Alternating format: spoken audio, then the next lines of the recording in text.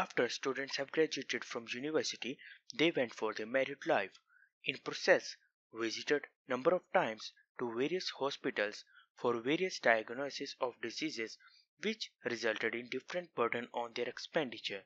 This is the dataset that we are going to read by use of column input, in which we are reading subject, name, then sex, age, hospital, number of visits, type of visit, and expense in dollars.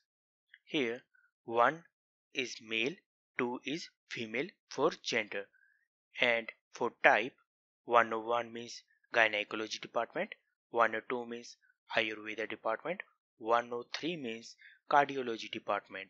When I run this program, being a simple program, we will get all of the variables and all of the observations. Also, there will be observation column on the leftmost side which will give observation number.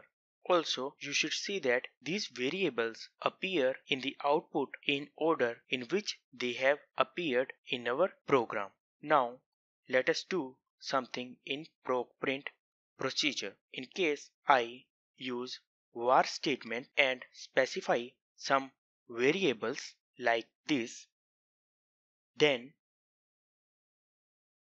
let me run this program. Here you can see that I will get variables and in that particular order in which I have specified in var statement. Then in case I want to get rid of this observation column, then I will use noobs option. Here I will write noobs and run this program. Now you can see that we have got rid of this observation column. That's it for now. Thanks.